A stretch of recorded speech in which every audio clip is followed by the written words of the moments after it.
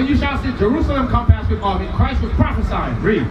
Then know that the desolation thereof is nigh, and let them which are in Judea flee to the mountains. So Christ warned them that Jerusalem would be destroyed, and when it's destroyed, run, go hide in the mountains. Read. And let them which are in the midst of it depart out, and let not them that are in the countries enter thereinto. So when you see that happen, if you was outside of Jerusalem, don't come in. If you're in Jerusalem, run and leave. Read. For these be the days of vengeance. Read. That all things which are written may be fulfilled. Read on. But woe unto them that are with child, and to them that give suck in those days. For there shall be great distress in the land. General Titus and his son Vespasius, the Roman Empire came against Jerusalem and destroyed it. So I say, if you was with kids, destruction for you. In that siege, the women ate their own babies because there was no food. That's why I say, woe unto them that had kids. Read.